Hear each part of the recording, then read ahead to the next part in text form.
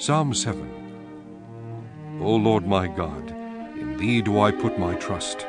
Save me from all them that persecute me, and deliver me, lest he tear my soul like a lion, rending it in pieces, while there is none to deliver.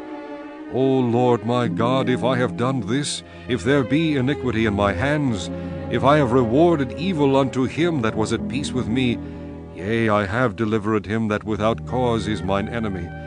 Let the enemy persecute my soul, and take it, yea, let him tread down my life upon the earth, and lay mine honor in the dust. Selah. Arise, O Lord, in thine anger. Lift up thyself because of the rage of mine enemies, and awake for me to the judgment that thou hast commanded.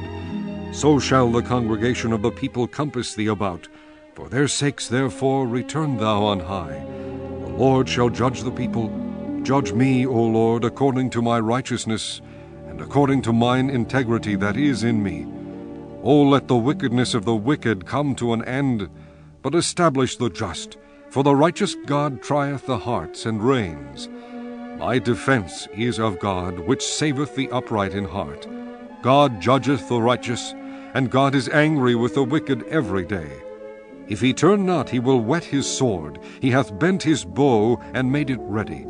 He hath also prepared for him the instruments of death. He ordaineth his arrows against the persecutors. Behold, he travaileth with iniquity, and hath conceived mischief, and brought forth falsehood. He made a pit, and digged it, and is fallen into the ditch which he made. His mischief shall return upon his own head, and his violent dealing shall come down upon his own pate.